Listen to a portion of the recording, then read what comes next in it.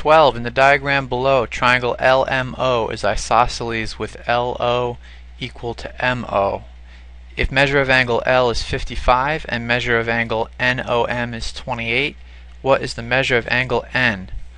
So we're looking for angle N. First they tell us LMO is isosceles, so LMO.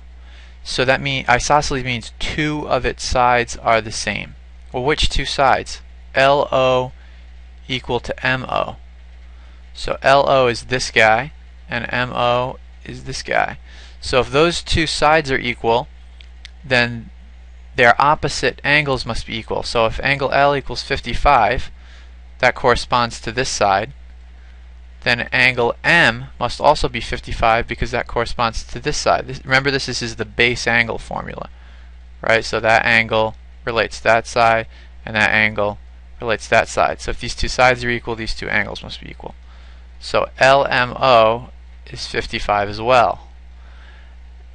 And then we also know the measure of NOM. NOM, this guy here, is 28. That's been given to us. And they want to know the measure of angle N.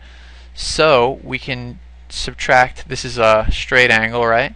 So if this is 55, then the angle on this side must be 180 minus 55, which is 125.